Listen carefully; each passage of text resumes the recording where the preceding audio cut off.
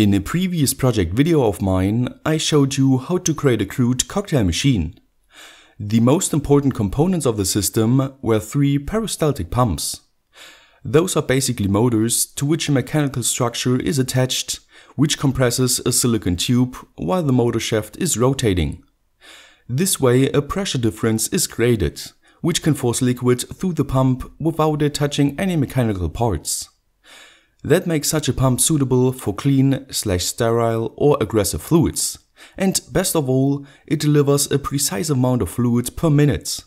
In my case, around 525 milliliters per minute. Now, while all of that sounds fantastic, the price of those particular pumps is certainly not, with around $30 per piece. There do exist cheaper versions though, but their flow rate is also around 5 times smaller. So in this episode of DIY or Buy, we will try to create our own peristaltic pump, which for one should be cheaper than $30 and should also offer a flow rate higher than 100 milliliters per minute.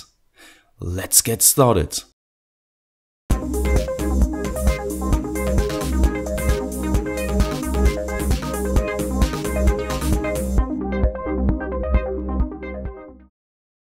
This video is sponsored by JLC PCB.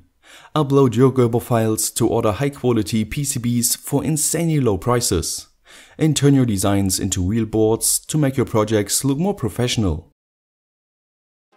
As stated as before, a peristaltic pump consists of 2 main ingredients, a motor and a mechanical construction, which brings us to the first big problem. If you are familiar with motors, then you might know that they are not that simple to create on your own, which means this will be a component we have to buy. So the next question is, which one should we buy? I went with the NEMA 17 stepper motor, because it has a standardized faceplate with known dimensions, they're very easy to get a hold on, and most importantly, they're relatively cheap, around $10 per piece. The only problem with such stepper motors is that in comparison to DC motors, which like the name implies only require a DC voltage to work, they require a specific sequence of applied voltages to their 4 wires.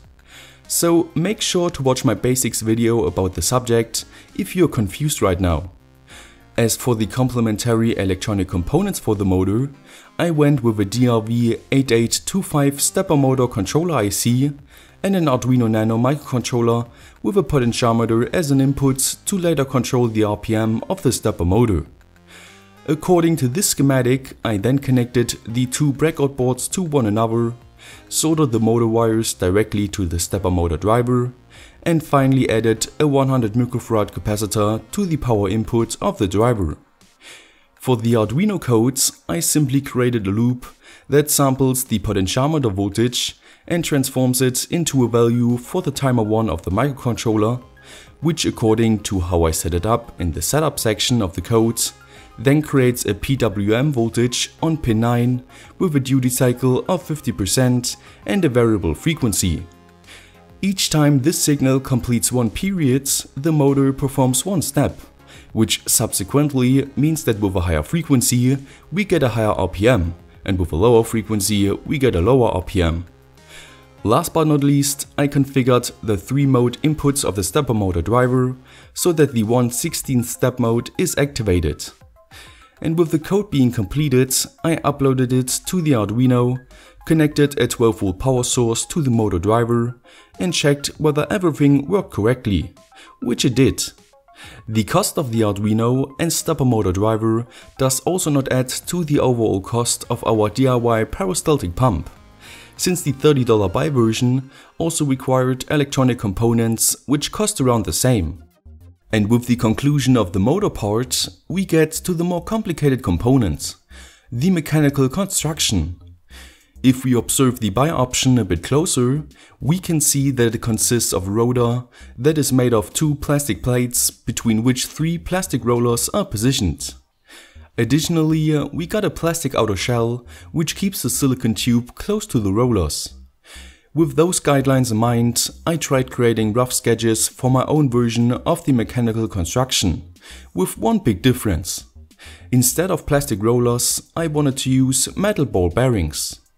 But after around 2 hours of doodling, I realized that mechanical components are quite hard to create.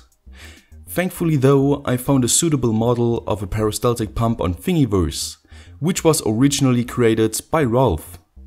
Its model was pretty much what I was looking for. The only problem though was that it was not created for the NEMA 17 stepper motor. So I downloaded his model files, imported them into Fusion 360, closed the mounting holes for the smaller stepper motor, and created new ones with indentations for the NEMA 17. Sadly though, I could not create all 4 of them, since that would have messed up Ralph's model, but I think 2 mounting holes will also be sufficient. Once the 3 parts for the enclosure were then successfully modified, I loaded a roll of black ABS filament into the 3D printer and sliced the models with an infill of 60%. This will later give the parts more mechanical stability. After the 3 parts were then printed, which roughly took around 5 hours, I tried assembling the enclosure, which already held its form even without any bolts. So I continued by modifying the 2 rotor plates of the system, which was the hardest part since it had to snugly fit on the shaft of the stepper motor. But after 4 iterations, I finally got a pair which fitted perfectly and held its position very firmly. That means it was time to assemble the rotor by utilizing 3 M4 bolts and nuts and 6 13x4x5 ball bearings. But make sure to not tighten the bolts too much, otherwise the ball bearings cannot spin freely.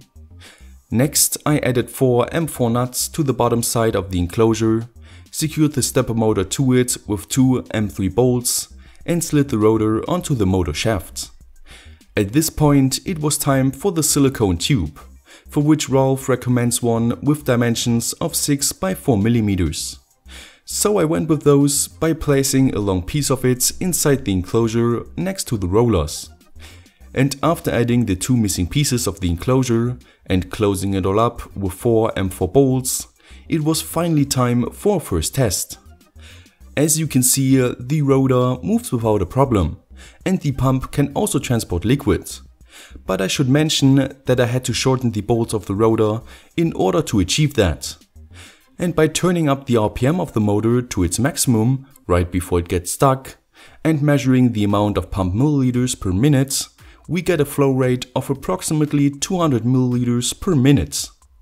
Combine that with the fact that our DIY version is mechanically pretty stable, offers the advantages of a stepper motor, and overall costs only half in comparison to the buy option, I would say that DIY is this time the winner. But what do you think? And what should be the subject for the next DIY or buy episode? Let me know in the comment section below. As always, thanks for watching. Don't forget to like, share and subscribe. Stay creative, and I will see you next time.